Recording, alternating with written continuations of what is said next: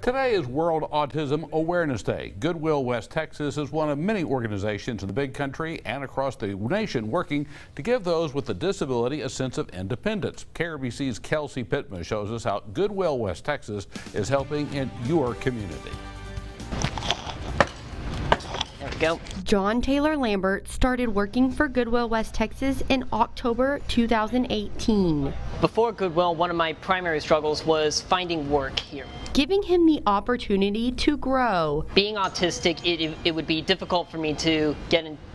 It would be difficult for me to adapt to sudden changes. Goodwill was founded on hiring people born with barriers. That is not Lego. Really specific tasks are easy for people with autism to focus on, so they don't get frustrated and they don't lose track or maybe get angry. A task like sorting Legos. I actually like it here. Bringing awareness because everyone is different. Saying things in a more direct manner and really understanding that these individuals need extra help. They need services like us to be able to understand what they're going through. Feeling that I'm actually doing something good. In Abilene, Kelsey Pittman, KRBC, Abilene's local news.